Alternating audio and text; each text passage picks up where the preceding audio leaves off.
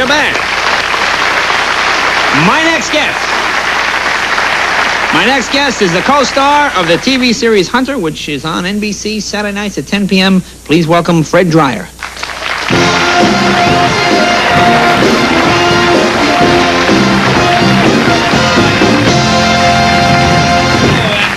Oh, gosh, and thanks for dressing for the show, Fred. I appreciate it. You're kind of the hip casual. This was left over from Brian's outfit. I was going to say, you look like Brian on steroids here for a second there. Now, I never realized how tall you were, actually, until you were. What are you, about 6'5", 6'6"? 6'6", yeah. 6'6"? Mm-hmm. Why didn't you ever play basketball instead of football? You probably wouldn't have gotten knocked around so much. Wasn't smart enough. Not smart enough. Wasn't smart enough to play basketball. Yeah. How long? Now, you played how long? 13 I played 13 years, yeah. 3 in New York and 10 out here in L.A. What was the toughest part about being a pro ball player for you? Keeping off the bottom of the piles, I think. That would seem to be. Yeah. It's better being on the top. It's more cushiony, better view. Yeah. I never quite look at it that way. I always thought that it was best to come out after the games with your shirt still tucked into your pants, and as opposed to the other way around. I've never been able to understand the football players who allow themselves to get so torn up. Sloppy. Yeah. Slovenly, my mother would call it. Slovenly. Yeah.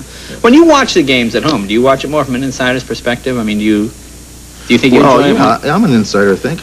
Well, yeah, certainly. But I watch it for about 15 minutes to see what's going on, and then I get bored by it.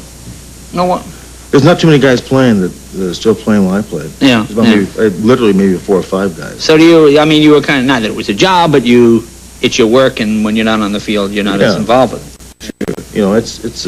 It was fun to do, and it was great to have the experience of doing it for New York and being in L.A. and stuff. But after a while, it just gets to be there's other things to do, other things going on. Yeah. Do you find that fans, like female football fans, are different than female fans that would watch your show? I mean, is it a different? Are football fans different than other? Oh yes. I mean, female football fans. You find that you get a lot of that "hit him again, Bobby" kind of women. Are they? Those kind of girls in a bar fight. Hit him again. Yeah, they're close to suiting up themselves. Yeah. Oh yeah. So, oh gosh, kind of bruiser types. Huh? Yeah. Is doing the TV show tougher, you think? Well, no, obviously playing football is probably tougher than doing the TV show. Actually, from a standpoint of durability, I could play probably 2 football games compared to doing a year of television shows. Really? You find it? Mm-hmm. Well, it's just tiring, but it's not. Well, you do all your own stunts. But it's a different type of tiredness. I mean, you're more mentally drained and exhausted. I mean, you work 12 hours a day, 5 days a week, 9 straight months, with 2 weeks off for Christmas and New Year's, and. You go that far? I thought it was like, when they hear 22 weeks of a show, they think everybody works 22 weeks, but you don't. You go. How long does it take to shoot a whole episode of Hunter? It takes 7 days to shoot 1 hour's worth of Hunter. And then, so you just go from every 7 days, you rotate shows. Yeah. So. And you do your own run into trees and all that kind of stuff? No. There's another guy that looks like you out there? There's another guy, yeah. Actually, think how mad he is. He doesn't. Oh my gosh. We've gone through 2 of them. You've gone through 2 of them? Oh, yeah, gone through 2 guys. That's kind of fun, though. They cut him out and they punch him around, then you walk in. Thanks, Bob.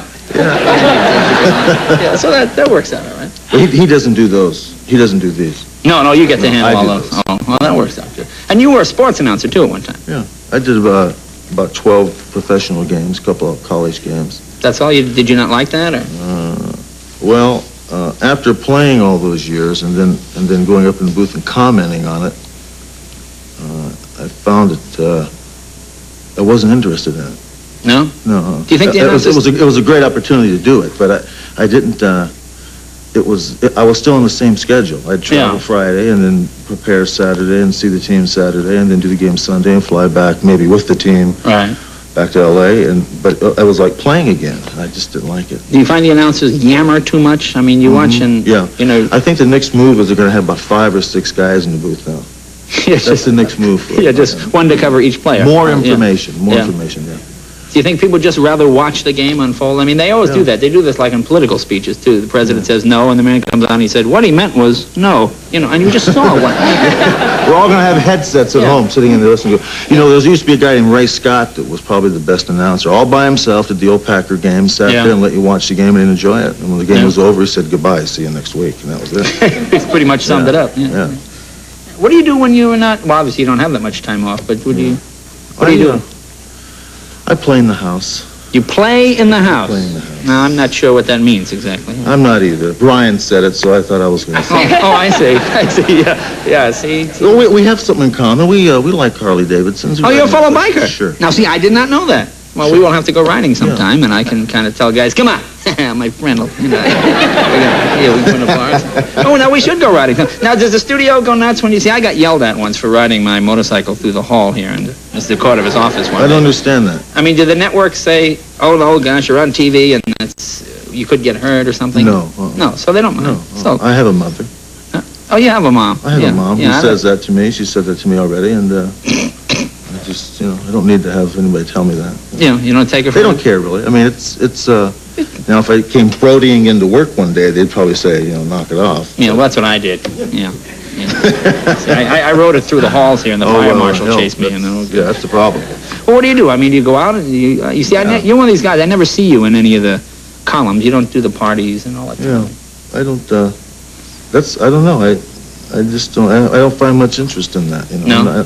I don't go to a lot of parties. I have my own circle of friends, and I spend time with my daughter. And how old is your daughter? She's 3.5. Oh, okay. Oh, that's kind of yeah. So we should fix up with Brian. Yeah, he's making dough. He'd be a nice man. Fantastic kid. And he's bright too. He can read. She could get into the residuals. She could get into the residuals. That's right. That's right. And we'll be right back right after this important commercial message.